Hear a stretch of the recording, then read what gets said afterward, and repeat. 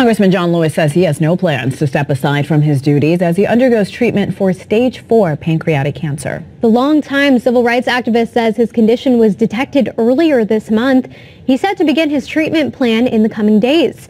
And though he may miss a few votes during that time, he says he plans to be, quote, back on the front line soon. And here to break down the condition is Dr. Jen Caudle, family physician and associate professor at Rowan University, also friend of the show. Dr. Caudle, welcome back to the show. Thank you. Happy holidays, guys. Happy holidays. Yes. Tough news to hear, definitely. This is. What exactly do you think this diagnosis means? You know, pancreatic cancer is tough. I'm just going to go right out and say I tweeted it when I heard the news. First of all, it's devastating when anyone has pancreatic cancer, or any cancer for that matter. Let's just be clear. But pancreatic cancer is a tough cancer. It really, really is. And some of the things that makes it tough is that, you know, by the way, the pancreas, some people don't know where that is. That's a little gland, almost like a small pear that sits behind the stomach and in front of the spine. The problem is that gland is hidden. And we often don't find the cancer until it's later on, and that can make it so tough. It's a tough cancer, but you know, once again, you know, as a family doctor, I like to be optimistic and realistic. At the same time, I'm rooting for the representative, and we've got a lot of treatments available, so we're going to hope. I'm glad you said that, because in a statement, he said his doctors have told him that recent medical advances had made this type of cancer treatable in many cases. He said, quote, "I have a fighting chance." What type of treatments are we talking about here, Doctor? Right. So first of all, it depends on what stage the cancer is in, and also the underlying conditions, or sort of, you know, how good of health the person underlying is, right? That's going to typically determine what treatments are available and how effective they might be. But traditionally, we think of treatments such as surgery, okay, chemotherapy, and radiation. There are some potential other treatments called immunotherapy and things like that are not as commonly used, but may be available for certain types of patients. You know, the idea is that, you know, we hope, and again, we don't know all the details. We don't know all the details about exactly. I think I read in the news that it was stage 4, but we don't know exactly what that means for him, his underlying health, et cetera, et cetera. Once again, you know, I really believe in being positive. You know, even though this is a very, very tough condition, you know, I'm very hopeful.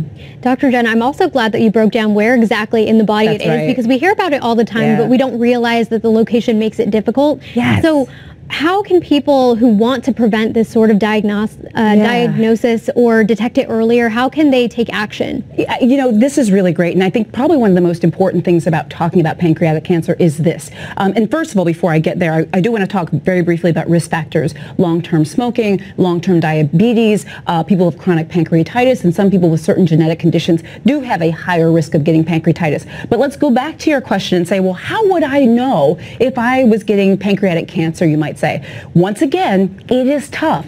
I have seen pancreatic cancer many times in my office, and it always presents late, meaning it's late because of where it sits and things like that. The thing about it is pancreatic cancer typically causes vague symptoms.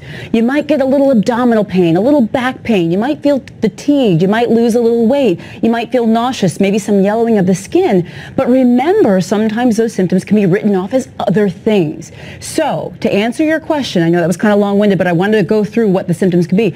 This is what I tell people. If something is different with you, anything, I don't care whether you think it's serious, whether it's not, let us worry about that.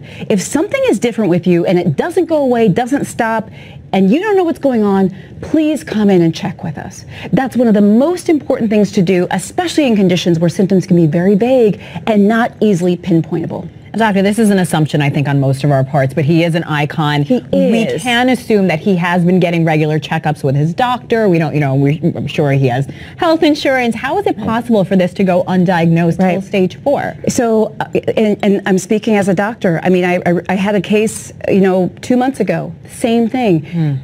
And sometimes people don't even have symptoms. Let me be very clear. Not everyone has symptoms. It can be very quick. It can be sort of, you know, growing underneath, and we don't know. And again, some people only get like an abdominal pain symptom here and there. So you're asking, why didn't we know, assuming he got regular checkups? It has to do with the organ and where it sits, kind of tucked back in there. We can't always feel it when we do abdominal exams. And honestly, the symptoms are vague. He may or may not have actually had any symptoms that he was able to identify. So we can't exactly say why this is the case, but also important to remember to get those regular checkups. And again, if you're not sure about something, make sure that you see your doctor and ask about it. What is the likelihood of a patient being able to beat this at this stage? That's a good question. Again, it depends on a number of factors, right? As I mentioned before, his underlying sort of health status. We know that it's stage 4, but exactly stage 4 how, okay, where it's gone and things like that, that matters. And that will also determine the types of treatments that he is eligible for. Once again, I think the most important thing when it comes to any cancer is the earliest diagnosis possible and treatment beginning immediately, which my guess is, he's going to begin treatment immediately, and that's what we want.